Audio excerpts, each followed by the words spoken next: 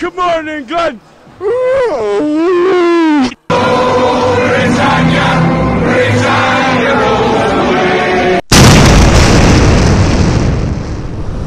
is up, YouTube, and welcome back to BikeHub Japan. So tonight you're joining me on a journey up to the northwest of England to Manchester, the city famous for Manchester United, Oasis, and that's about all I can tell you about that.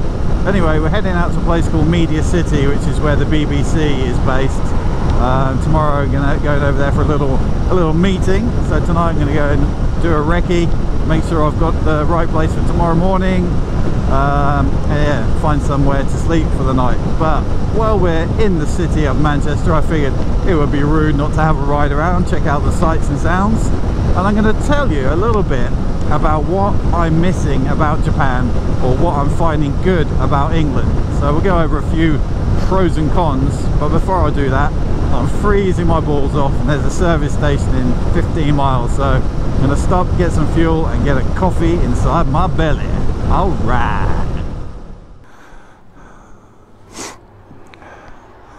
Fuck me, that was £12.85 for 7 litres. Look, I'll show you the bloody Fuck you, bloody. Look at that, £12.85 for 7.18 litres. Ridiculous. Alright, so I've made it out to Media City. It's very impressive actually, it's massive, it's pretty cool looking at night. Can't wait to come back tomorrow and have a look what it looks like in the daytime, but tons of stuff to do. There's loads of cafes and restaurants and stuff as well. The BBC is behind me, that building with the blue lights. ITV, the other TV stations here, and there is a train station here that goes directly to Media City from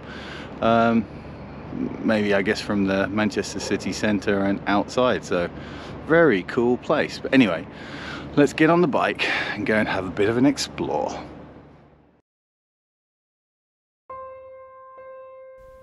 While enjoying the sights and sounds of Manchester's Media City and attempting to film cinematic B-roll with a GoPro at night, which is a useless endeavour, some complete asshole had decided it would be fun to kick over my beautiful Kawasaki.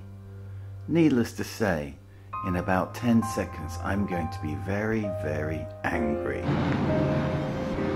Okay, just come back, found my fucking bike on the floor. Some fucking wanker has obviously kicked it over, because there's no way it fell over by its fucking self. Unfucking real. The bike started again.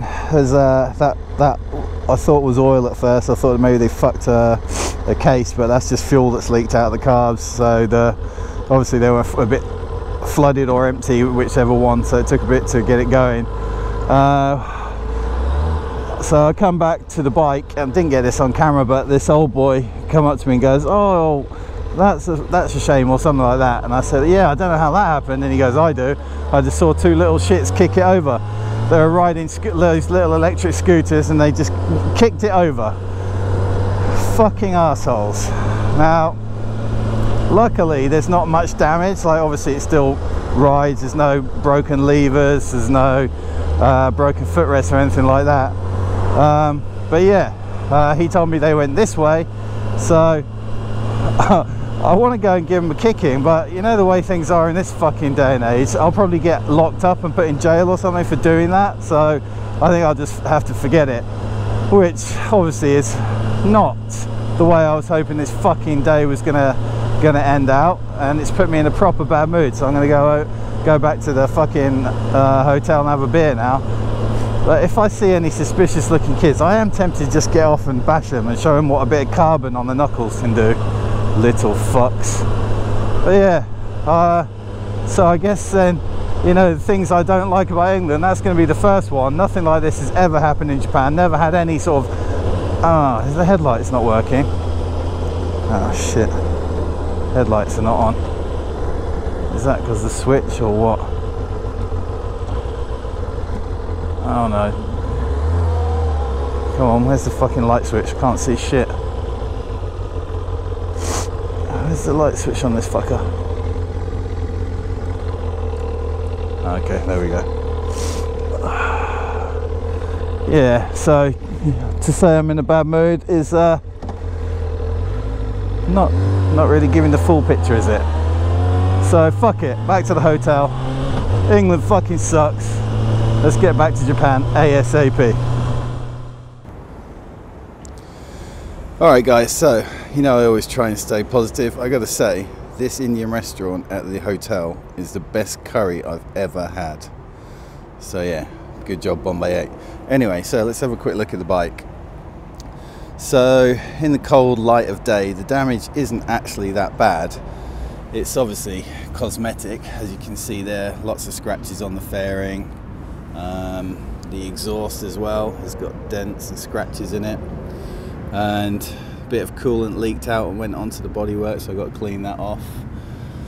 Other thing is the bar end is scratched. Luckily the lever isn't scratched and neither is the mirror, but the indicator is cracked.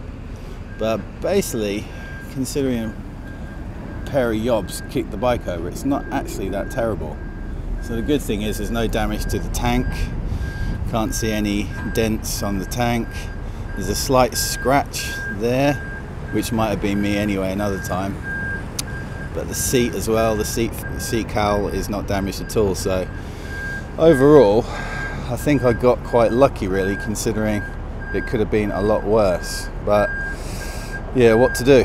Got to fix it. But anyway, I'm going to go ride home now, and I'm not going to bother doing the pros and cons of England versus Japan today because I'm in a bad mood. So we'll do that in another video. Can you shut up, please?